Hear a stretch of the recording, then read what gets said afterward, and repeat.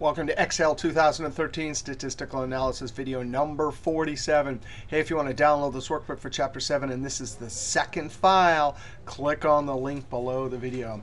Hey, we got to talk about our last example for Chapter 7 and talk about the Central Limit Theorem. Now, we've already done a bunch of examples using the Central Limit Theorem, but let's review and do one last example for Chapter 7 before we move on to Chapter 8. Hey. Central limit theorem, in selecting a random sample of size n from a population, the sampling distribution of x bar, or sample means, can be approximated by the normal distribution as sample size becomes larger. Hey, if the distribution is symmetrical in the first place, then n greater than 10 will work. If it's thick-tailed or skewed, we can use n greater than 30. If it's heavily skewed, we can use n greater than 50. So as long as our n is big enough, we just take a sample and compare it to the standard normal curve. So use of the central limit theorem, we can reason about the sampling distribution of x bar with absolutely no information about the shape of the original distribution. This means we could take one sample and compare it to the standard normal curve using norm.s.dist, or the normal curve norm.dist. Now, most of the time we're using normal curve, but each time we're checking to see if our sample result is reasonable or not. If the sample mean seems reasonable, then the original process or claim seems reasonable. If the sample mean does not seem reasonable, then the original process or claim is not reasonable. So we want to come over and see our last example. And just to get a visual of what that reasonable means, here's a distribution. If we go ahead and get a sample mean in here, it seems reasonable. Way out here, it doesn't seem reasonable. And we'll explain more about that later in this video. Now, here's our example. And it's similar to the one we did earlier with some slightly changed numbers. And this example is the same example we'll start with next chapter. So an insurance company claims that the average cost per year of the policy is $822. The standard deviation for the population is known to be $202. What is the probability of getting a sample mean plus or minus about 23 bucks? If we take a random sample and get a sample mean of 850 with n equals to 300, is the original claim of 822 bucks, does it seem reasonable? Now, here in this example, we have the sample data. So right down here, sample x bar. Remember, it's a point estimator of the population parameter. We're going to go ahead and take our sample. It had to be a random sample. We have our data over here, Control-Shift down arrow, Shift-Enter to put that in the cell and jump up. So we actually took our sample here of 850 bucks. Now, in this problem, the margin of error is listed up here. But let's go ahead and calculate that.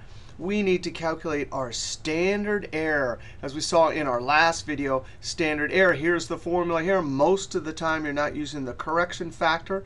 And we want to check. But first, let's calculate our n equals, and I'm going to use count because we're counting numbers. Control-Shift down arrow, Shift-Enter. So that sample had a size of 300. Now we can check to say, hey, is our sample size compared to our population size? Is it less than or equal to 5%? You bet. So we don't need to use that correction factor.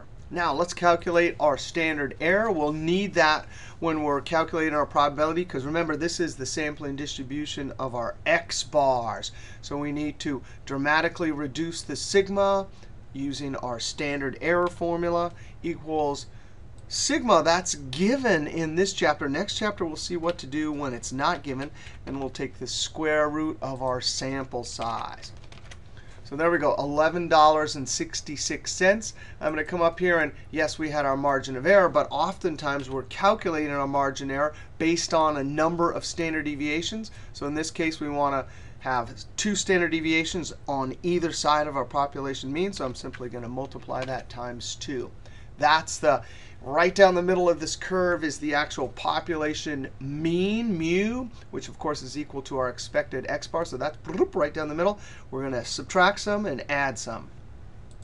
Let's calculate our low x bar. There's the population mean or our expected x bar, and we're going to subtract our margin of error. X bar on the upper side, we're going to take our population mean or expected x bar and add 2 times our standard error, and enter. Now we should be able to already guess what the probability is because remember, z is number of standard deviations, and so many of the calculations we've done so far in this class are all about how many standard deviations. And 2 standard deviations is about 95%. But let's go ahead and do our formula. We do norm.dist. Hey, it says x, but we're talking x bar here, and we're perfectly allowed to put x bar in there. The bigger, comma, our mean, comma, not standard deviation of the population, it's our standard error, comma, 1 for cumulative. That'll go from the low end all the way up to this bigger x bar minus norm.dist. It says x, but we know these are x bars. That's the lower. The second one that gets subtracted is always the probability of the lower, comma, mean, population or expected x bar, standard deviation, that is the standard error, comma, 1, close parentheses, control, enter. It says 95 cents, but we know that's number formatting. I'm going to go up to home, drop down for general or control shift tilde or grave accent. So the probability that we could go out and get an x bar between this lower and upper is 0.95. Visually, that's what this means here. There's the lower, there's the upper. All of this probability in here, this is where most of the values lie. So if we go out and get an x bar in here, we're going to say, hey, you know, it seems reasonable we'd get one here. Now there's a 2.5% risk on either side that we could get a really small x bar. But it's so unlikely that we could get an x bar out here that when we go and get 850 and it's not in this interval, it's actually way out here, then we say, you know, it's so unlikely that we could get that 850 in an actual sample that we're going to say the original claim of 822 doesn't seem reasonable. Now we could say this a few ways. We are 95% sure that our x bar will lie between about 799 and 845. We also can say, to explicitly recognize that there's some risk, we run a 5% risk that our x bar will lie outside the interval 799 to 845. Down here, our x bar of 850 is outside our interval. And because the chances of this are so small, like 5%, we say that it does not seem reasonable that we could take a sample and have gotten 850. Our sampling error is not acceptable. Let's look at a picture down here. These are all the x bars. This is the sampling distribution of x bar. There's our mean. There's our standard error, the lower, the upper. Now, our sample, we went out and got it. And even though there's a chance it's out here, we are going to say that it seems too unlikely to get this, so the original claim is not reasonable. But if we had gone out and gotten an x bar of 837, it's within this range. We would then say, hey, the original claim seems reasonable. Now, in Chapter 9, we'll use these techniques here in hypothesis testing, and we'll be even more careful with our language. We'll say things like, even though 2.5% of the sample means would occur out in this range right here, because getting a sample of 850 is so unlikely, we say that from our sample evidence, it seems unlikely that our original claim seems reasonable.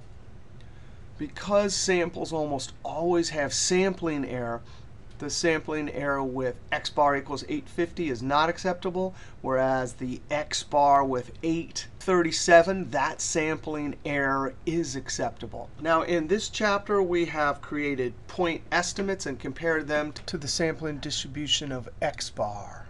And we make statements like we are 95% sure that the x bar lies between 799 and 845. Now, next chapter, when we don't know the population mean or standard deviation for the population, we're not going to be able to make statements like this. But we'll go out and take a sample. And instead of comparing x bar directly to a known population mean, we'll make what's called a confidence interval. And we'll have similar statements, but they'll be called confidence interval.